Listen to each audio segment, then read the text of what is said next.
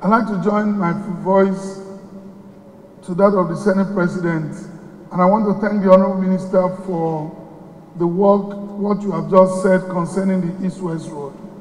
Please, we would like to work with you.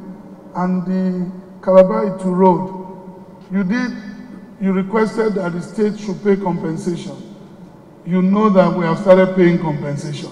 We approved the compensation, and you did well when you came in, and this is how you know people who want to get things done.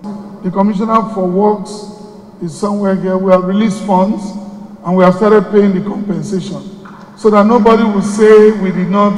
So please, thank you for asking them to return back to site. Don't let them lie to you about Of course, we talk with each other. We have started paying and will soon finish. So they can, the state, like I said, is also doing its part so that we can get our people to drive on the road. The Aba Ikorekpene, we are valuing now, and we'll also be able to work and pay the compensation so that we open up that corridor.